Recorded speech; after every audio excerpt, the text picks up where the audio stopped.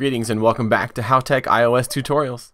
Today we're going to look at a couple different ways for you to update your iOS device. First of all, you'll know you have an update if you see a badge on the settings icon. Just as right now you see a badge on my shopping icon or on my mail icon to let me know that I have new messages or that I have updates in the iTunes store. If you have an update for your iOS system software, you'll see a badge on the settings icon itself. To update from your phone, go ahead and click on the settings icon, scroll down until you see General, and you'll see a badge there as well. Click on General and click on Software Update. And it'll check your software to see if it's up to date. If not, there'll be a download and install button right on the screen that will guide you through the process.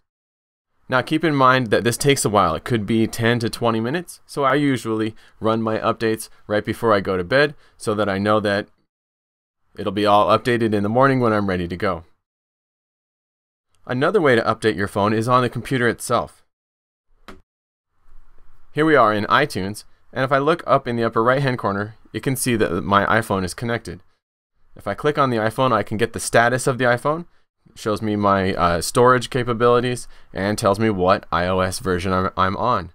If there's an update available, I can plug in my phone with a USB cable and it'll download into iTunes and then install the update over the phone. This is a great way if you want to download it ahead of time. Maybe you have a faster connection on your computer, so you want to download the update there and then just run the update right from your computer to your phone through a USB cable.